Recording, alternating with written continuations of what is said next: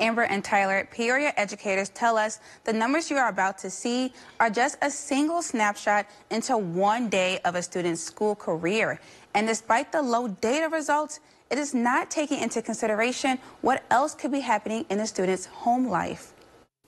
1% of students at Manual High School, 3% at Peoria High, and 31% of students at Richwoods are reading at grade level, according to new state numbers for the past academic year.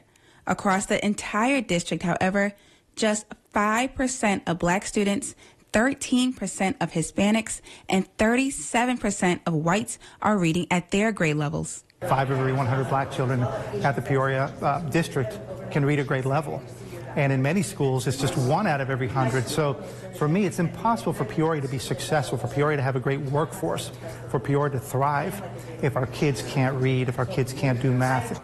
Ted Dabowski with Wirepoints is on a tour throughout the state, highlighting a gap in educational achievement. During his stop in Peoria, he broke down these latest numbers, showing public school students right here in the city are not reaching the state's benchmarks. If a child can't read at grade level in the 3rd grade, he or she won't have success. They'll have struggled to do English in the 5th grade, science in the 7th grade.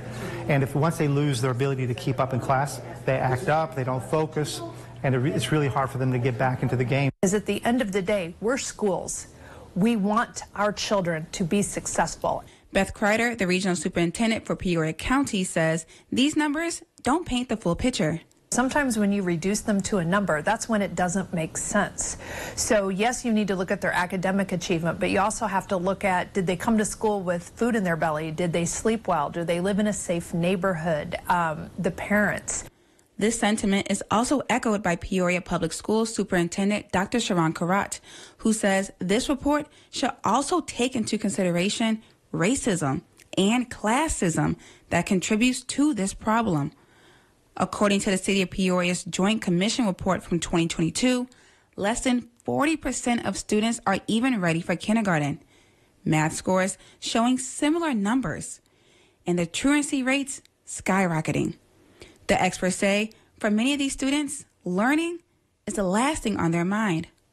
We need to look at the whole child. Are they physically well? Do they have access to good health care?